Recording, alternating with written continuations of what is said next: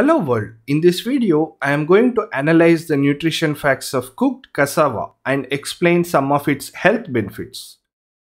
Cassava, also called as manioc or yuca, is a tuberous edible plant grown in the tropical and subtropical countries. It is a highly drought-tolerant staple food crop that is a valuable food source in many developing countries. Consuming cassava without cooking can be toxic. Hence, it must be consumed only after cooking. Cassava flour is used in bread making, and a famous West African food garri is also prepared from its roots. In the year of 2020, Nigeria was the largest producer of cassava in the world, followed by Democratic Republic of the Congo and Thailand. I welcome you to the Research Your Food content platform.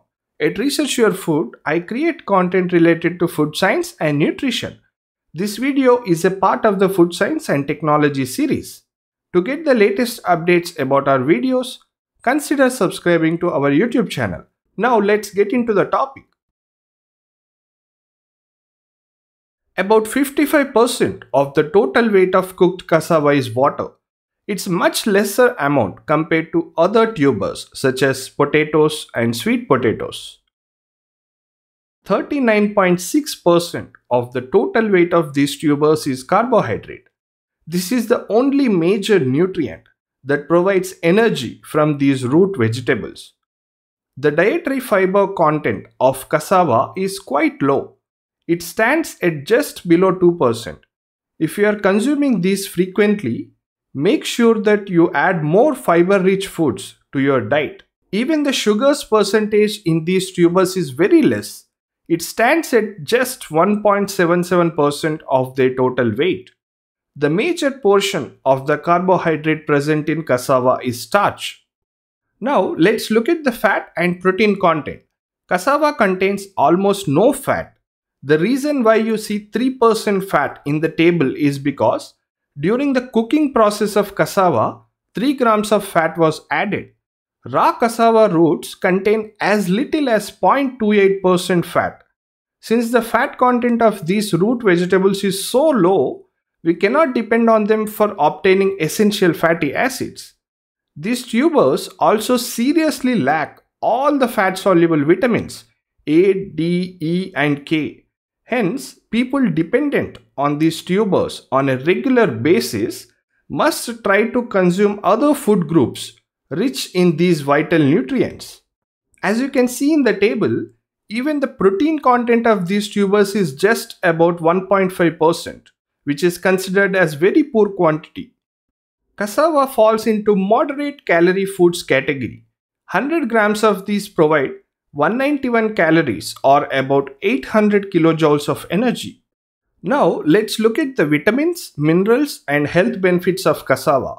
Cooked cassava roots contain a small number of vitamins and minerals in modest amounts.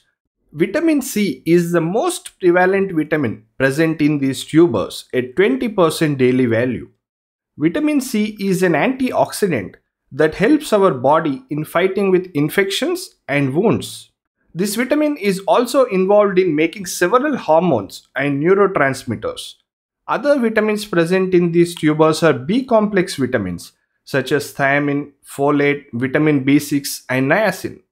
There are only 3 minerals present in these tubers in mentionable amounts. Copper is the most abundant of all, followed by potassium and magnesium.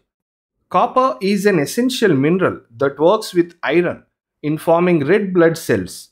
It also helps in iron absorption. Potassium is an electrolyte. It helps in nerve function and muscle contractions. Magnesium helps in regulating blood pressure, blood glucose and heartbeat. Looking at the nutrition facts of cooked cassava roots, we can say that these are not really well-balanced food items. The only major nutrient present in them is carbohydrate. These tubers provide energy but are very poor sources of many essential nutrients such as protein, fat, fat-soluble vitamins and majority of minerals. These tubers are also poor source of dietary fiber. On the other hand, they contain a good amount of vitamin C and copper. Over-dependence on cassava is not healthy. I would suggest you to consume a well-balanced diet consisting of different food groups such as fruits, vegetables, nuts, and animal-based foods, in addition to these tubers for good health. Here comes the end of the story for today. Let us know if you have any questions. If you like the video, hit the like button and share it with your friends and family.